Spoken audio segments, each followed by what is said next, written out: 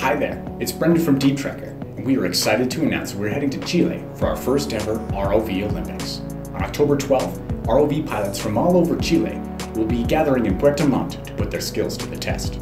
The Olympians will be competing in various underwater challenges, using a Deep Trekker DTG-2 ROV to navigate obstacles, clear tether fouls, and to retrieve objects. And the best pilot of the day will be winning a brand new Deep Trekker DTG-2 Smart ROV. We'll be posting live videos and photos of the event throughout the day, so be sure to follow us on social media.